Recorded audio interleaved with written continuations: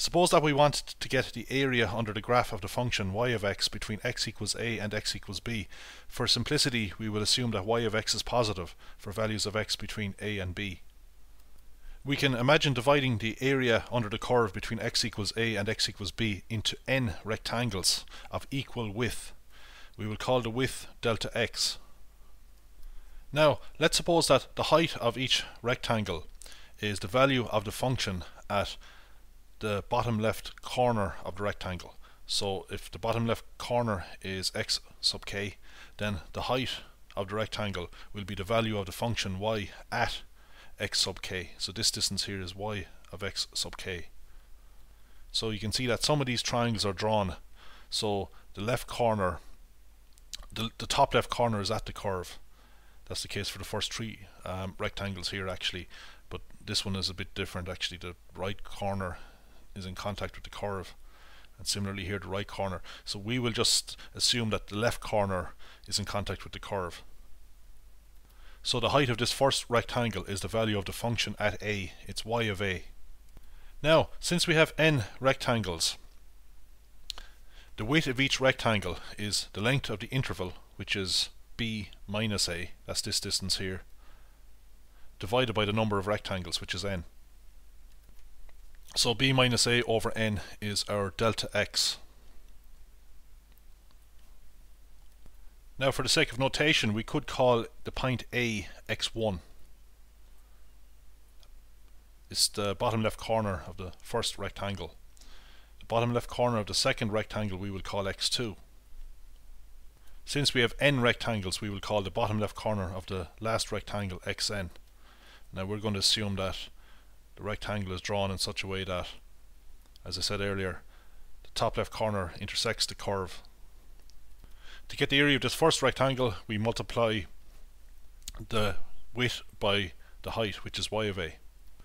We could of course also write this as y of x1 times delta x.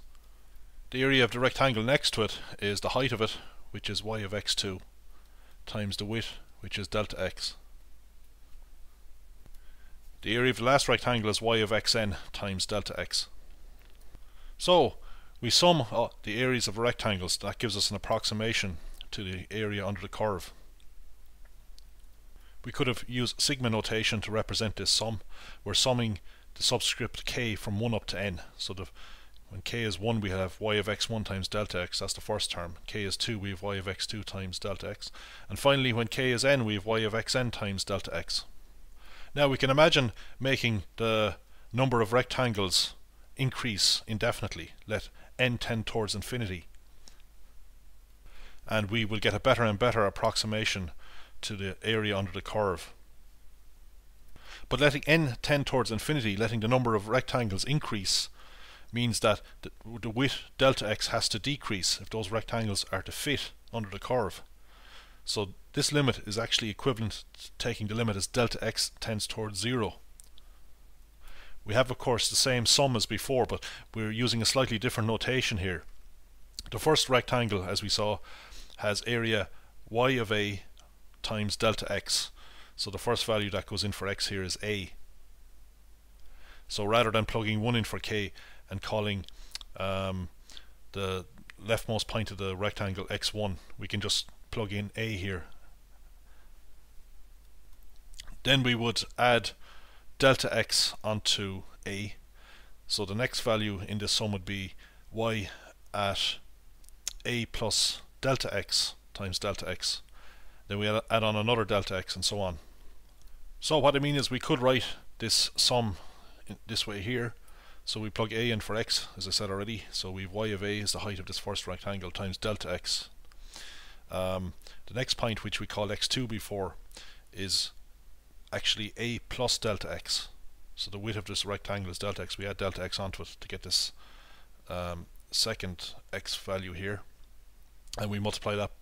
We get y of that to get the height of this rectangle, multiply by delta x to get the area. Then we add another delta x onto this here, so we get the bottom left corner of the third rectangle. That's a plus delta x, or a plus 2 delta x. We get y at that value, and we multiply by delta x to get the area of the third rectangle. Now, as I said, the fourth rectangle should have its leftmost point top corner at the curve rather than the right point. We're working with the bottom left corner actually, so the height of this rectangle should be the value of y at this point here rather than the value of y at this point. The same is true for the last rectangle. So we see that the area of the second rectangle is given by y of a plus 1 delta x. The area of the third rectangle is given by y of a plus 2 delta x. So the area of the nth rectangle, that's the last rectangle, is given by y of a plus n minus 1 times delta x. So this is the second rectangle, this is the third rectangle. So the nth rectangle is given by this. The coefficient of delta x is 1 less than the number of the rectangle. It's 1 less than n for the last rectangle. So we will be taking the limit as delta x tends towards 0 of this sum. Of course, as delta x tends towards 0, n is obviously going to tend towards infinity.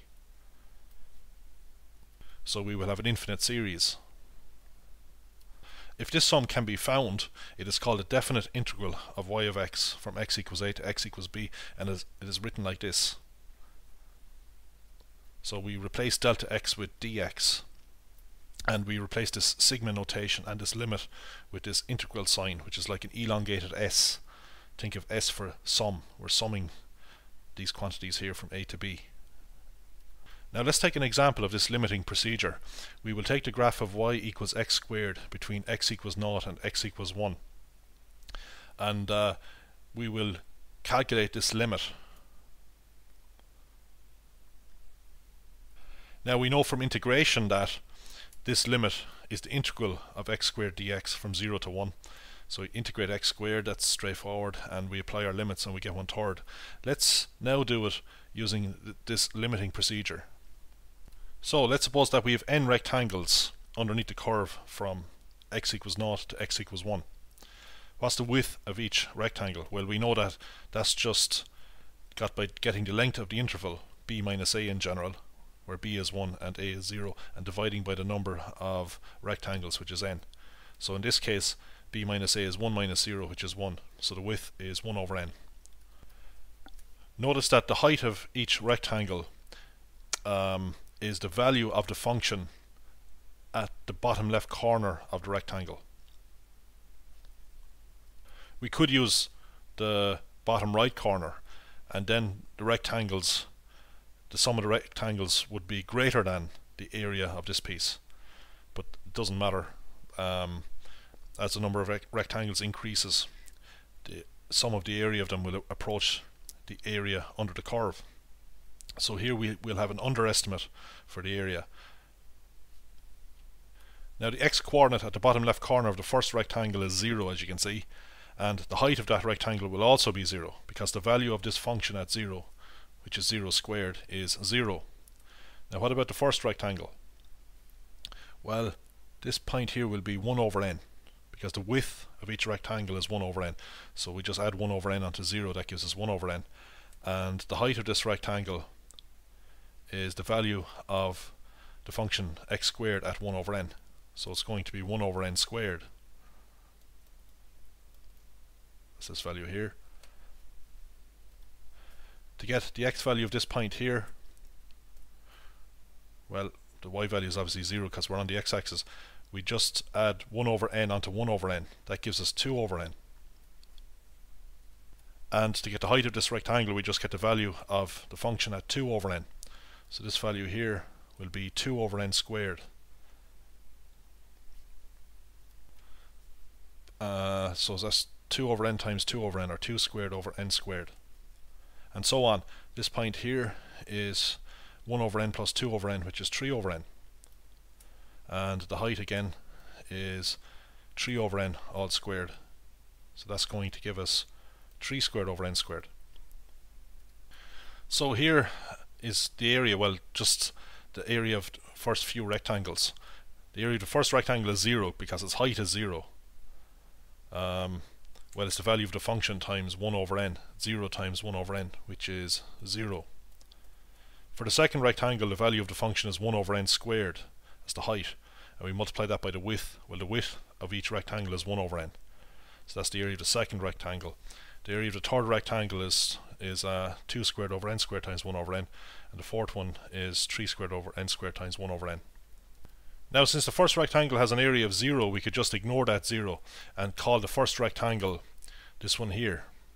We could say that this is the first rectangle, so its left corner is 1 over n. The second rectangle has a left corner at 2 over n. So that means that the kth rectangle has a corner at k over n.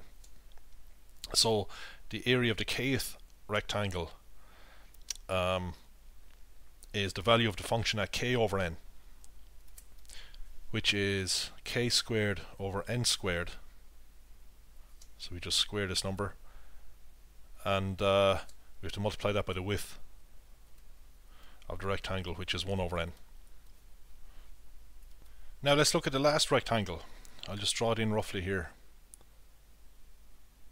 It's supposed to have the same width as the others, but I'm just trying to fit it in here. So the top left corner intersects the curve, or is on the curve, I should say. So what's this number here? Well, we could do that in two ways. One way is to look at the last number, which is 1, and subtract the width of the rectangle, which is 1 over n. So it's going to be 1 minus 1 over n. Well, that's n over n minus 1 over n, which is n minus 1 over n. We could also look at the pattern here. The first rectangle is this one here. Its left corner is at 0.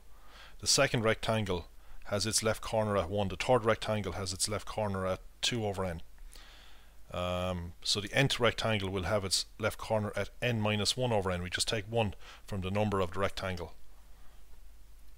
So to get the area of this last rectangle, we have to square n minus 1 over n. And that's the height, and we multiply by the width, which is 1 over n. So we can use a sigma notation now. So the area of the kth rectangle is given by this here.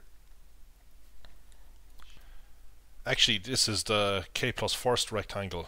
It's just I'm ignoring this rectangle. The first rectangle has a height of 0, so I'm just ignoring it. Okay, so I'm actually calling the second rectangle the first rectangle. It's just a bit more straightforward. So our formula is k squared over n cubed. So k squared by 1 over n squared by n. And we have to sum from k equals 1 up to n minus 1. Okay, so if k is 1, you can check that you will indeed get this term here. You'll get 1 over n cubed, which is this term. If k is 2, you will indeed get 2 squared over n cubed. If k is n minus 1, you'll get n minus 1 squared over n cubed, and that's the last term. So remember now, n is just a constant, so we can take out 1 over n cubed, factorize that out of this term, take it outside the sigma sign. N is a number that's the number of rectangles that we're using. And then we just have to sum k squared from k equals 1 to n minus 1. Now you might have seen this result before. This is the sum of the squares of the first n natural numbers. So this here is 1 squared plus 2 squared plus 3 squared as far as n squared. So that's what we have here, except we don't have the sum of the first n squares, but the sum of the first n minus 1 squared natural numbers. So we just have to take this formula and replace n with n minus 1. So this is what we get. We plug n minus 1 in here, we get n minus 1. When we plug it in here, we get n minus 1 plus 1, which is n.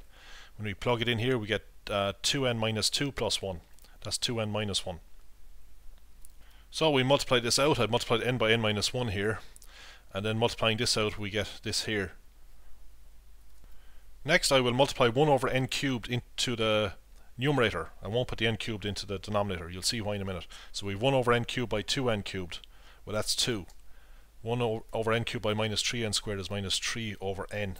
And finally we get n over n cubed. That's equal to 1 over n squared.